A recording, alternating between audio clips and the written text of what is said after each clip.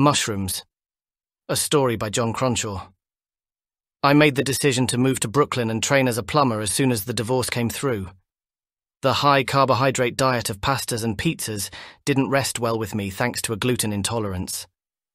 An old history teacher once told me that intolerance is synonymous with racism, so I pushed against my nature and fought off the spectre of prejudice by consuming vast quantities of wheat-based dishes.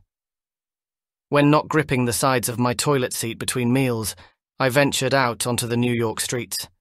I head-butted stones above me in the hope of obtaining wealth or discovering a magical beanstalk. After several concussions, I became keenly aware of the limitations of the American healthcare system and craved to spend just one night lying on a trolley in a corridor until a bed could be found for me in an NHS hospital. I ate a red and white mushroom, hoping it would make me grow to twice my usual size. The man who sold it to me said it might just do that. I may have grown.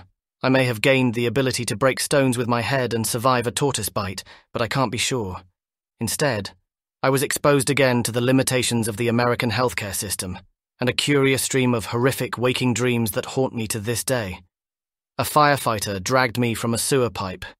I'd been stuck in there for a few days, but a homeless man raised the alarm. I explained I was trying to get to the Mushroom Kingdom, that the princess had been kidnapped. The firefighter laughed and told me the princess was in another castle. I didn't see any castles. He must have been working for Bowser. It was the incident in the pet shop that led to my arrest. After jumping on 3 tortoises in an effort to eject them from their shells, a police officer yanked my right arm behind my back while his partner pointed a pistol at me. An actual pistol. I told them there might have been a one-up or a starman. I could have been invulnerable. I could have lived again. The officers asked my name, and I told them the princess was in danger and that they needed to release me, so I could get to the Mushroom Kingdom and defeat Bowser. I said they should call Luigi if they didn't believe me. They told me to remove my raccoon ears and place my hands above my head while they read me my rights and took away my tail. Poor princess. Thank you for listening. Please hit like, subscribe, and let me know what you think.